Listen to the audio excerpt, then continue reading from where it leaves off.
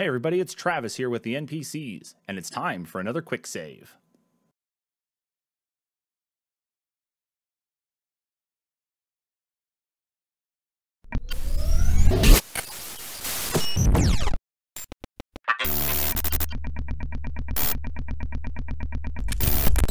For October 5th, 2021, here is what you need to know. In our very Nintendo-heavy quick save today, first thing up on our list, of course, is the announcement of our final fighter for Super Smash Bros. Ultimate.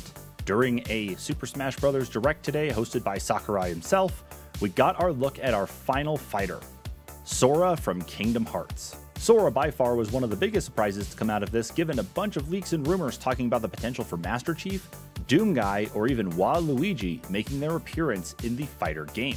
Per Sakurai during today's livestream, it turns out that Sora was actually picked based on a survey that was run during the original release of the 3DS and Wii U Super Smash Bros. Games several years ago. We not only got to see Sora in all the different costumes and all the different forms that he could take, but we also got to see his fighting abilities and of course his ultimate smash. The character of course comes with multiple music tracks that go along with the Kingdom Hearts franchise, and of course a Hollow Bastion themed level. On top of the announcements that we also got out of this, Sakurai announced that we also have several new amiibos on the way too, including an Alex and Steve from Minecraft amiibo, as well as several others including Sephiroth on their way here very soon. Counting up all of the different fighters we have in this game, including some of their separate skins, we are currently up to 89 fighters in the Super Smash Bros. Ultimate game. We should be seeing Sora, all of the skins, the music, and of course Hollow Bastion hitting Super Smash Bros. Ultimate October 18th. However, with the announcement, it wasn't only Sora that was coming to Super Smash Bros., it was actually some other things coming to the Switch as well. In celebration of Kingdom Hearts' 20th anniversary, we are now seeing the Kingdom Hearts games make their way to Switch for the very first time. The games are going to be available via Nintendo Switch's cloud functionality, meaning that the games themselves won't be on the Switch, but you'll be able to play them on the go as long as you have an internet connection. There is no present release date right now for the Kingdom Hearts series coming to Switch just yet, but we expect the release date to be revealed very soon. Next up in the news today, we've got a potential look at what could be 4K coming to the Switch here, or at least future-proofing for it. YouTuber Nintendo Prime was able to get a hold of a Nintendo Switch OLED edition console and its dock early before its release here later this week. He was able to perform a teardown of the new dock and was able to discover not only that the dock itself and the whole package come with an HDMI 2.0 cable, but the inside components also show that the HDMI port is capable of HDMI 2.0 and 4K output.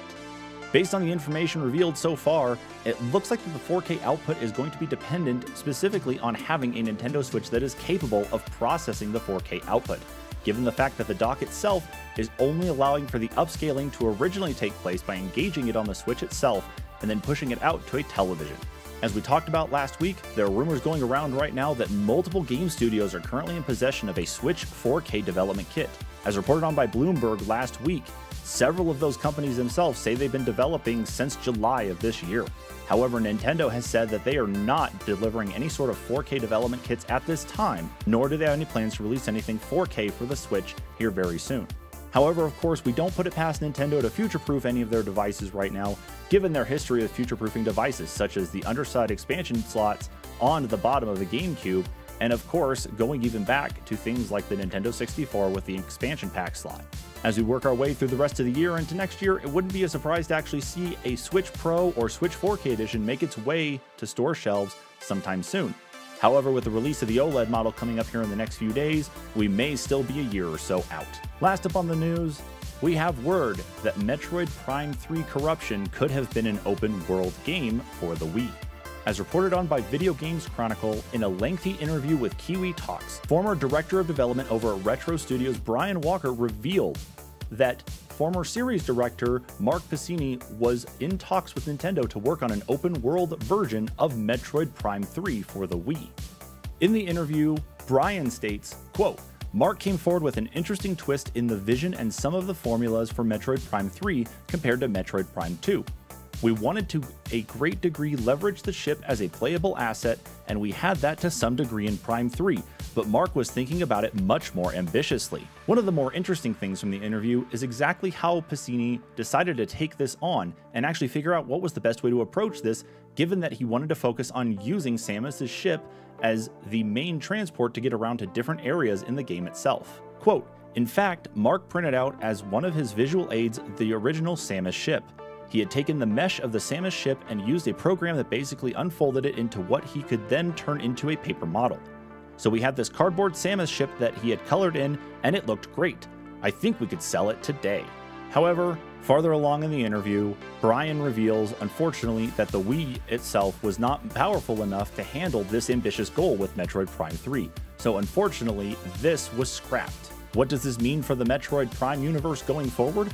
Who knows? All we've had so far is an announcement of Metroid Prime 4, and that doesn't even have a release date itself. However, Metroid Dread is coming up here in the next couple days too. The hope, at least with Metroid Prime 4, is that maybe with the raw power of the Nintendo Switch or potentially using the cloud functionality, maybe we could see something like this come to life. That is it for today's Quick Save. Of course, just like quick saving in a game, you need to make sure to hit that button in the game itself, so make sure to hit that subscribe button and notification bell so that way you know when all of our videos and live streams go live on our channel. Of course, with that, don't forget to hit our social media up on Facebook and Twitter at the NPCs Podcast as well. Thank you so much, everybody, for tuning in. We'll catch you all in the next one.